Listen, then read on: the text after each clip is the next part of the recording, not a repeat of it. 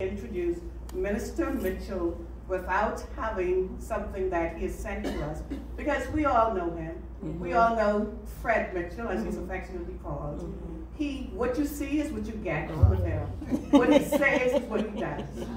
I have known him for a very long time, for many years, and he has been the very same person. Just like how I know that he only has meetings for 1 hour, and that's it. Wherever you are in the meeting, it's time to go, the hour's up. And I also know that he's a man of his word. And whenever you see him come to a podium to speak, you can be assured that you will learn something, that you will be inspired, and you will feel much better about the organization of the Progressive Liberal Party, and much better about yourself and the commitment that you have made to serve this organization. So without further ado, I present to you Minister Mitchell. Thank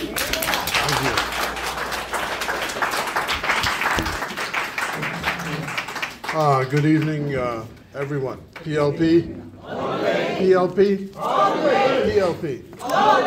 Amen. Good to see all of you. So the first thing is, they say when you come to the meeting, you shouldn't come with your hands swinging, so that's what. You want the donation? So that's $300 from the party. Oh, bless the Lord! Thank you so much. Thank you. Just don't switch. Just don't switch. Good evening. So it's a real privilege and pleasure. I was really happy to have been invited to come here to speak this evening and to see old friends and to meet new friends. And it's always a pleasure to come to Freeport and Grand Bahama. I describe this place as paradise. And one of the starting points for me is always why there hasn't been more growth in this city and island than we see. So I'll touch on that a bit and what we need to do. But the first thing I want to mention is that the branch elections are coming up, and I hope that there's wide participation in the branch elections. I was happy to hear that those are going on. I'm just happy that the branch itself is continuing. The struggle continues. We have to obviously identify a candidate for this area sooner rather than later. And I imagine there are people, I don't know whether your hat's still, whether you're still planning. My hat is still in. Yes, right. So I'm glad you're still here and that, people are working the area and just making sure that the presence is here and presence is felt, because we need to have good leadership in Grand Bahama, and this is one of the places where there's an opening because there's no incumbent. So now's the time to work, to get ourselves established, and keep moving forward. And then the point I was raising, the census figures came out a couple of weeks ago. You may have seen them on the front page of the newspapers. And if I remember correctly, they're saying that the population of the Bahamas grew over the last 10 years, well, the years between 2010, which was the last census, to the one that was last taken, which was 2021, I guess, was because it was postponed. Anyway, 47,000, the population of the Bahamas increased by 47,000 people in those 10 years. So that the total population today, or when they took the census, was 399,000 and change. So we're not quite there at 400,000. You may as well say 400,000, but it's 399,000 and change. One of the observations they made is that the population of Grand Bahama declined by 4,000 people in those 10 years, and that Grand Bahama now represents about 11% of the population of the Bahamas. So it's still the second highest population center, but in the 10 years since the last time the census was taken, there's been a decline in the population. And I'm sure that you can reflect that from your own anecdotal evidence. Much of that, I would imagine, has to do with Hurricane Dorian and the pandemic and the shutdown of the economy as a result of that. But yesterday I was having a conversation with some friends in New Providence because they're looking to buy land in New Providence. A couple of days before that, I was talking to a realtor, Jeff Brown, who is Jeff Brown III, I think. His grandfather was a well-known realtor. And he was telling me that there's a difficulty in finding supply of land in order to create land sales and to create houses, build houses for people in New Providence. And so one of the last areas in New Providence, of course, is the area in and around Kalani, but land is pretty much drying up for new subdivisions. And the government is facing a critical shortage of housing because, for example, 50 lots went on the market for one of the new government subdivisions, but there are 150 approvals for those 50 lots. How do you divide 150 into 50? And that is a continuing problem everywhere. So the question is, what do you do? Where do people go? Well, the conventional wisdom is that New Providence is overcrowded. You hear people say that all the time. There are too many people in Nassau, and of course the census now shows that people have drifted to New Providence. There was a point at which you'd go down to the dock, the Potter's Key dock, and you'd see people from Grand Bahama rolling off with their cars and their children and all their worldly goods to take up, in my view, a lower quality of life in New Providence than you can have here in Grand Bahama. The quality of life, in my view, is much better here. Less crowded, less crime, easier to get around, so a lot more space, all of those things. So what do you do? Well, as I said, the conventional wisdom is that New Providence is overcrowded, but I tell people that the island of Manhattan in New York is an island which is 13 miles by 2, and 3 million people live on that island. New Providence is 21 by 7 and has a population just about 250,000. So there's not a question of overcrowded. There's a lot you can do, but it requires a change in the way life is organized, which means that when you run out of space this way, you have to create space going that way. So you know, those of you who've been to New York City, you know what New York City looks like. And the late B.J. Nottage and I used to always have a discussion about this. He said, that's not the way I want to live. I want a yard, and I want a fence, and I want a garden. That's how I want to live. I was telling same friend we were talking about yesterday how Loftus Roker and I were very good friends. When I was a young man, I'd speak to him almost every day. And so I come home from law school, and my first purchase of a home is a condominium. And I was very proud of the fact that I had purchased this condominium where I was living in, and I was trying to get him to come and see the place where I was staying. So he was excited at first about the fact that I'd bought something in this new home. So I said, and I told him, he said, well, where is it? So I told him it's a condominium, and he goes, condominium? That isn't nothing, you know. You need to have you need to have land. You know, what is that? You know. But that was that generation, an Ackland's man, and they just believed in land. You gotta have land, and you know, condominium is just a strange thing. You don't do that. You know, you just buy land, have a fence. You gotta have a garden, or you have to grow stuff. That's what it is. And indeed, he lives himself now on something like 10 acres of land back there near the airport. But if you're going to expand the population, clearly New Providence as an option is going to require building up. And I say to people, I'm saying this because I am a fan of cities. Cities are great places to live. Those who want the rural life, that's fine, the quiet rural life. But if you want an exciting, dynamic life with people moving around you all the time, And also, when you concentrate people in spaces, there's a lot of money passing hands. So there's a lot of wealth which is concentrated in a city. So a city has a lot to recommend itself for. It's more efficient in its services, the services it provides. But when you build a large city, there are some social changes which have to take place, cultural changes. And they have to do with the rules with how you live with one another.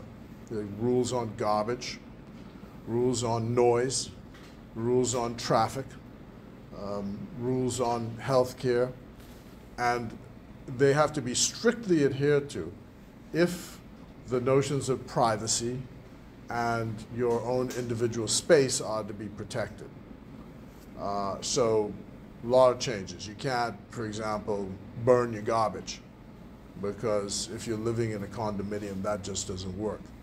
If you're going to have pets, there's certain confines as to how pets are to be organized.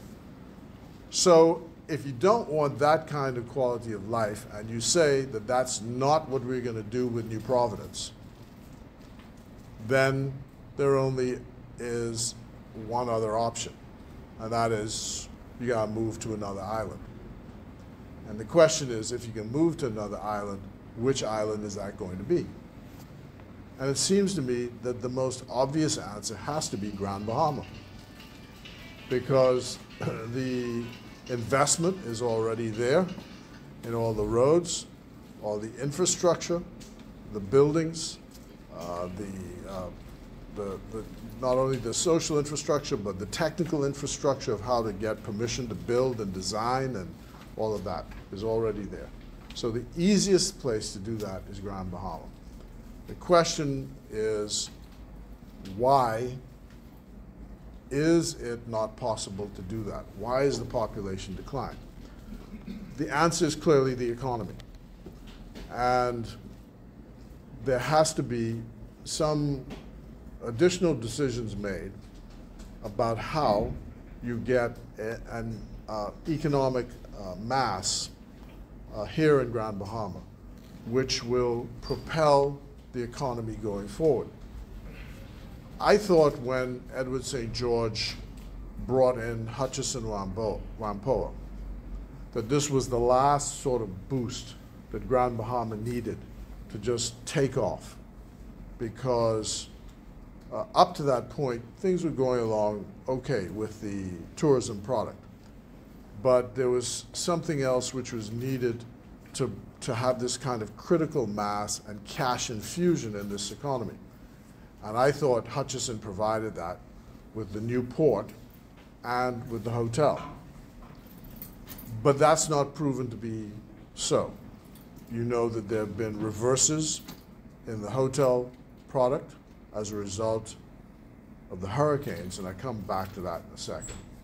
And you know that Hutchison, as a result of the disputes with the owners of the Grand Bahama Port Authority, has basically taken a very laid-back approach to investment. They are not willing to advance any more cash into the society with partners who have the inability to provide capital to match theirs. And as a result, the city is just in a period of stasis, and there have been economic reverses here. Now, I mentioned the hurricanes because one of the issues, I've been trying to beat the bush on trying to find people to buy the hotels or develop hotels here. And often people have been looking at the statistics and say Grand Bahama is in the hurricane zone. And therefore, if you are investing in a product here, you have to know that within 5 years, there's going to be a severe hurricane, which is likely to affect the product going forward. So there's been some reluctance on that. But you know, the Dutch, they live in a country which is called the Netherlands. The English call it the lowlands. So Netherlands is actually just lowlands. So Holland and Amsterdam, the Netherlands, are actually below sea level. And they have a series of dikes and dams along the coast which protects their city and their way of life by these dams. It's an engineering miracle. And they've lived with this for thousands of years. I think thousands of years, at least 1,000 years. And they have produced a wonderful country. So, given what we know about weather patterns, the answer obviously has to be technology to defend yourself against the weather patterns. And we know that with climate change and all of that, the weather patterns are getting worse, so on and so forth. But if you design, in my view, if you're looking at a 100-year span, if you design, you can defeat those weather patterns because you can predict basically where we're going in terms of those weather patterns, and I think that's the answer to that. But what is required, of course, is the leadership in the city and in the island to attract the investors to come here. Because you have, I was just looking at a building as I was driving up. I think it used to be a nightclub, but I see like the pigeons have taken it over. With the, is that what it's called, the palace? Yeah. I mean, it looks like the pigeons have taken over the roof, and trees are growing inside the building. And all around the city, you find that taking place. And what is astounding is that the people who are responsible for the city's development are basically sitting there telling us that they're doing great things, but these great things don't seem to amount to much because what's happening is you're seeing deterioration all around you. And the question which we as PLPs have to ask ourselves is whether, with the failure of the leadership of the owners of the city, it's not time to take a different course. And that means that you have to ask yourself whether or not the present provisions with regard to the Hawksbill Creek Agreement should be allowed to continue going forward as the city deteriorates and the owners of the city are unable to stop it, unable to mobilize the capital, and worse than that, unable to mobilize the ideas. You know, because capital is one thing, but ideas, a lack of ideas, that's the thing which has really caused the problem. Now, people are anticipating two things from us. We promised as a party that we would pay attention to Grand Bahama. When I was in opposition, I would often tell Peter Turnquist, the solution is money on the ground. And you know that money makes the world go round. And you also know that I've said, and I say again, there's nothing in Grand Bahama and nothing in New Providence that I see that cannot be solved by money. There's no complicated problem or issue here that cannot be resolved by money. In the longer term, there's a need for a massive infusion of capital. We've already announced the refurbishment of the airport, and a mistake was made by the last administration by simply not repairing that airport right away because you lost the pre-clearance as a result of it, and the Americans are saying they're not going to bring it back. But we should have simply just repaired the airport, gotten it back and going the same way we had to do it to repair the now international terminal at the airport. Should have just done it. But stall, delay, and defer. And then, of course, they weren't willing to put the money in it. What they wanted to do is to take the insurance money and run. One of the most amazing things we found is the announcement that there's an application to raise your water rates. And the water rates require an application from Caesar to Caesar. So you take your hat off. Here, I'm the owner of the Water Corporation, and I put my hat on as the regulator named the Grand Bahama Port Authority, and I asked myself, should I give you permission to raise the water? And then I look in the mirror and I say, let me think about it. I think so. I'm going to raise the water. That's essentially what it boils down to. Last time we had that kind of action, Stafford Sands was the Minister of Finance and responsible for gaming in the Bahamas. And he went into the cabinet, and he was also the lawyer for the Grand Bahama Port Authority and the Bahamas Amusements. He went into the cabinet, took his hat off, or put his hat on as Minister for Gaming. Should I give the Grand Bahama Port Authority and Bahama Amusements a license? Well, I'm the lawyer. I take that hat off, put my hat on as lawyer, and says, I think so, I will. And he got a fat $500,000 fee for doing so, even as a minister of the government. So there's a problem with Caesar appealing to Caesar. So for all of those reasons, you have to be looking at a new public policy. And I think people are getting a little impatient with us over this issue. Michael Manley used to say, it's impatient of debate. It's staring you right in the face, what you have to do. And it only takes the question of courage, because never mind how it seems obvious. The moment you do it, there'll be plenty of people running around saying, oh, the PLP is trying to grab people's private affairs, and on and on and on and on, even though the city is suffering as a result of what now exists. So that has to be medium to long term, and the Prime Minister is already engaged, I can assure you, in efforts to try and resolve that problem, that policy problem. In the short term, though, what I found when I came here last year in November and spoke to our men's branch, which is largely a branch of male small businessmen and contractors, is that there was the expectation, and there is, this is not a unique problem to Grand Bahama, there was and is an expectation that small businessmen and contractors would have a steady stream of work coming from the government to keep them going.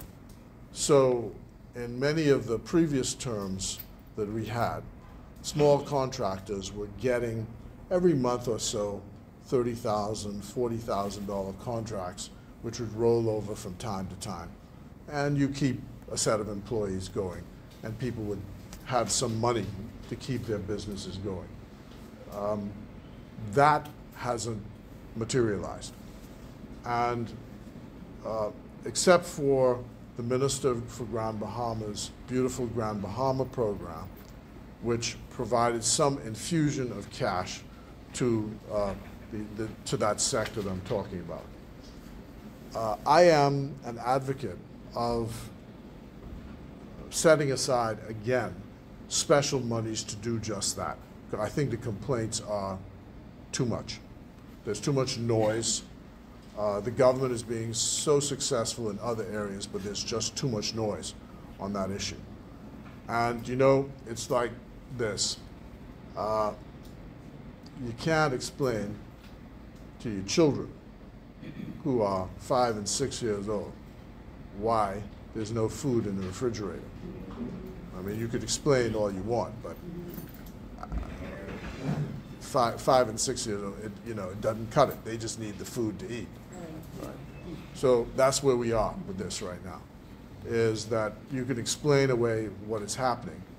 And I can tell you what is happening at the macro level is that there's been a decision taken in the Ministry of Finance to stop all borrowing to ease the cash flow issues which the country has.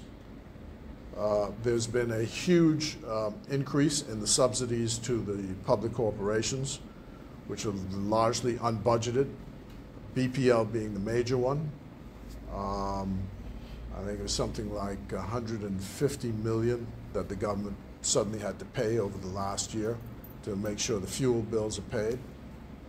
Just recently there's another $20 million which just popped up unbudgeted, and the Treasury has to meet those payments. So as a result of these transfer payments, cash flow is just tight. So you see these figures in the press about how we are doing so well in terms of revenue collection. All of that is correct, but expenses have grown exponentially as a result of these transfer payments. Now, you only have two solutions. Either you go back to people and tax them to get the money, or you borrow. And we've decided to do neither. What we've decided to do is to just pay out of cash flow. And when you pay out of cash flow, it reminds me of those Sunday mornings I used to go with my grandaunt to the clapboard houses on Hawkins Hill to collect the rent. And, you know, people come to the door and she's saying, pay the rent. And they're saying, Ms. Dell, I ain't got it this week. I only have $20. Here, take this, see what you can do, put that on it. So that's what the Treasury's doing now. As bills come due, the cash flow allows you to pay this and this and this, and that's what we do. And we have to do that because what they're trying to do is to maintain the credit space for the country, because hurricane is coming. Nobody's going to help us if something goes wrong, and you've got to just have the credit space to be able, if you have to borrow, to do so. So it's a real tough time that we're in. And that's what we're explaining, but as I said, you know, the grass is growing green, but the horse is starving. So my feeling is that we need to do something in the next budget cycle to try and resolve that problem for these small contractors, because there's a great deal of faith that the meanness which existed during Minnis's administration would be removed, and that there'd be more lubrication in the system for that group of people. And so that's what the internal arguments are going on now. There was a budget meeting this afternoon in the cabinet, because you know the budget is to be presented in a couple of weeks' time. And hopefully some of these ideas will find their way into the public policy, so there can be some money on the ground, because it is really a critical problem. And even though it isn't so obvious in New Providence because of the mass of the population, the issues are the same. As chairman of the party, you know, I get to speak to people across the country, and I got a call today from Central Andros, from our branches in Central Andros, and they're just beside themselves with this, because there's just not the spending which they expected. Same thing down in Acklands. And the payments that are coming just aren't the way they should be. So there's a lot of complaining. And the best way I know how is to, on occasions like this, acknowledge these complaints, to say we're not tone deaf to what is happening, and trying as best we can to juggle the balls in the air to try and see what we can do to resolve these issues. So that's the explanation for it. Hopefully there'll be some relief on the way sooner rather than later. And just know that we're just not tone deaf, that we actually, I think we know what is going on, and the pain which is felt by people around the country on this subject. And I say to people that there's an expression I use, which is, if you have your voice and the voice is all you have, then use your voice, because it's important. Don't mind, you know, people get uncomfortable because you speak. If that's an issue, we've got to know what the issue is. There's no point in an organization not saying these are the issues, because sooner rather than later we face a general election, and the issues will come up anyway, because those who are not in our party are simply going to tell us, you know, a lady, I remember, was it the 2007 election, had the view that I, as public service minister then, could do promotions for her, and she didn't get a promotion before she retired that she wanted. And I walked up to the yard. She'd always been Arthur Hanna's faithful supporter from Kemp Road, had voted PLP all the time. And when I walked in the yard, she said, "Do not come in my yard. Do not come in my yard. You were supposed to get this promotion for me. You didn't. So I don't need to see you, and I won't be voting for you. And she said it just like that. And that's the way life is. People support us because they believe that they will get something in return. That may seem crass, but it's as simple as that. Everybody joins up because there's a bargain, and they expect their lives to be better, not worse. So that's the news. The good news is that there's a lot of planning for many things in investment. I was really surprised. I'll stop here. There was a lady who was put out of a place in Port Lucaya a couple of weeks ago. And so between Ginger Moxie and myself, we spoke to the owners at Port Lucaya to see if we could get her restored to her business, which they did. But in the process, they sent me a copy of the notice which the people at Port Lucaya sent to all of the tenants in Port Lucaya. And it said something like this: as of the 1st of May, you have to pay the rent, the full rent. There's no more discount on the rent. The economy in Grand Bahama is now recovered. There are lots of tourists around. They're coming to Port Lucaya, so you don't need any more breaks. And furthermore, you don't have 14 days to pay anymore. You only have a week to pay. And the VAT is also going to be added. But the thing that caught my attention is things are, the tourists are coming back, the economy is recovered, so you don't need a break. And that's the perception of the owners of Port Lucaya. So I only tell you, you may be living in one world and they're living in another world, but that's the world they live in. So we've got a lot of work to do. I thank you for all that you do. I'm happy to be here at this meeting. And of course, if you have anything you want to say to me, I'd be happy to entertain that. So thanks a lot very much.